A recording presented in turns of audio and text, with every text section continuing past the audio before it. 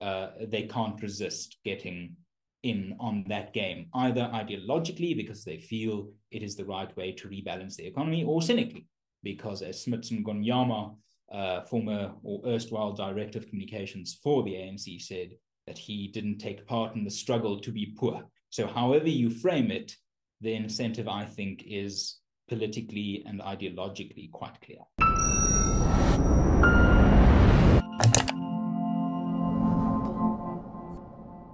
The Minister of Human Settlements, Mamoloko Kubai, says that community schemes, now these include sectional title complexes, homeowners associations, retirement housing schemes, amongst others, need to be subject to mandatory, quote, economic transformation, sort of BEE, and a different variation thereof.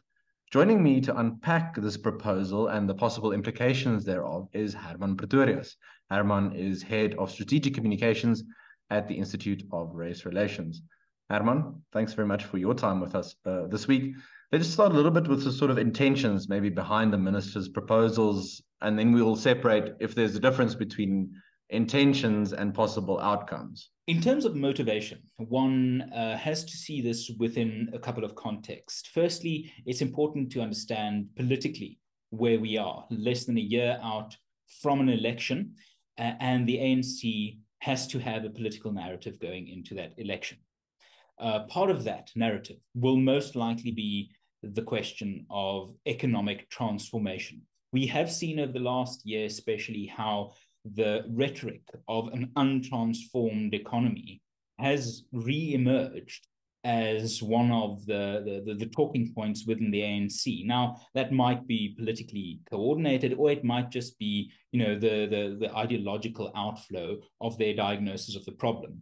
But firstly, politically, they have an incentive to play to the idea of economic transformation.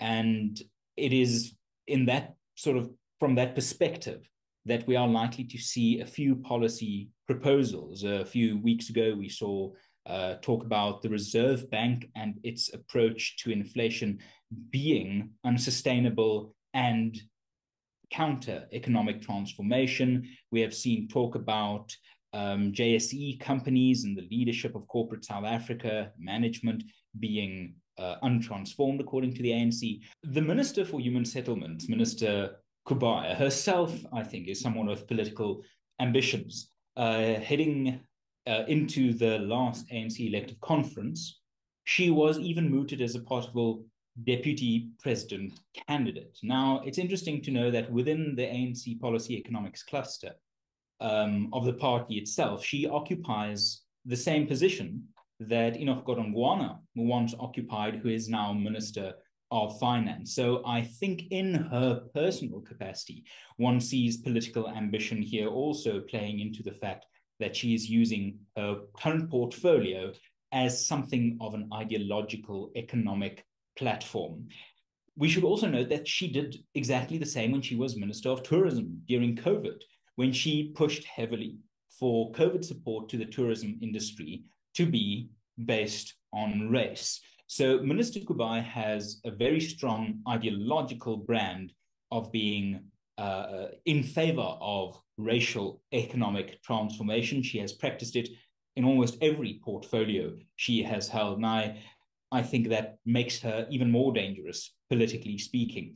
Looking ahead to the 2024 elections, she is, I think, becoming one of the more credible cabinet ministers. She has few, of the typical political baggage that might discredit her as a party campaigner. So that's the politics of it taken. Then, ideologically speaking, this might genuinely form part of the overall advance of state involvement in economic transformation. We look back at efforts like prescribed assets. We look back at the mining charter, expropriation without compensation as part of the reconfiguration of the agricultural sector and business. We look at the water licenses that have now been made subject or mooted to be made subject to racial quotas systems.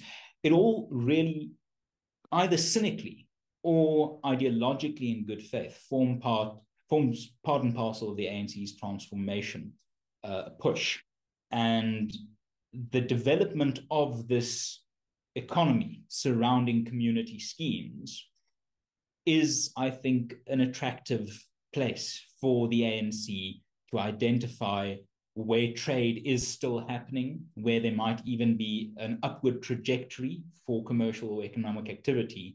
And of course, they can't resist getting in on that game, either ideologically because they feel it is the right way to rebalance the economy, or cynically because, as Smithson Gonyama, former or erstwhile director of communications for the ANC, said that he didn't take part in the struggle to be poor. So however you frame it, the incentive, I think, is politically and ideologically quite clear. And Hermann, just as a final question, the minister talked a little bit about increased urbanization, more and more people moving towards urban centers, trying to find whatever sort of economic growth and job opportunities they can, given the policy climate that the ANC, to which the ANC has subjected South Africa. And she talks about you've got diverse communities in sort of complexes, let's say complexes, sort of sectional title complexes, more diverse people of different backgrounds, religious, racial, etc. And that there's then this, I'm paraphrasing now, but then there's conflict and you need to resolve this, and you need to handle this. And so assuming the premise and the argument is correct, that there is now, when people from different races move in together, that they can't then resolve their problems in their own way. How does giving, sort of bureaucrats in Sandton, let's take, the example in Johannesburg, how would that help to alleviate those social tensions? In the spirit of trying to see the minister's argument in the best possible sense, we saw a little flavor of the quote unquote benefits of racial transformation programs through praise recently given to how the South African rugby team, the Springboks, have become world champions whilst pursuing transformation. Now, as weak as I think that argument is, that is perhaps the way of the minister or the government looking at the situation, that you can simply restructure the balance of forces within a society and thereby change the power hierarchy, and assuming that the power hierarchy and relations based on that hierarchy is the cause of societal tension.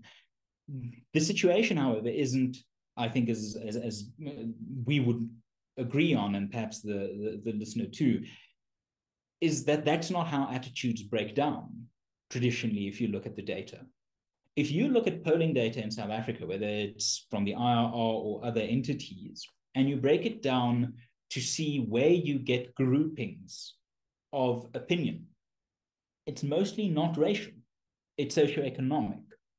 On the question of race and leadership of political parties, the South African middle class, across all race groups, white, black, Indian, colored, had a much more shared attitude to whether the race of a leader matters to political success in South Africa than if you were to look at your poorer parts of society, where poorer white South Africans, poorer black South Africans, colored, and Indian, of Indian descent, coalesced around the idea that race does matter.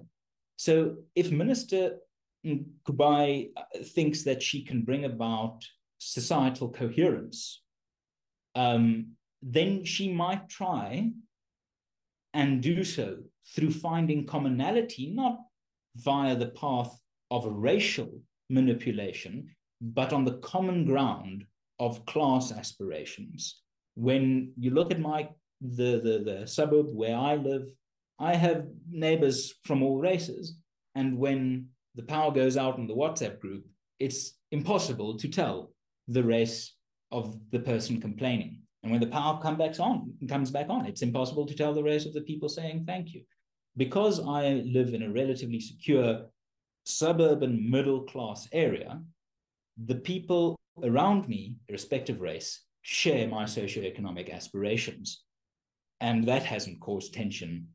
In fact, quite the opposite. It has brought more common understanding between people of various race groups. So the minister might learn something from ordinary South Africans if she were to get out of her ideological bubble. Thank you very much for watching. Let us know your thoughts in the comment section below.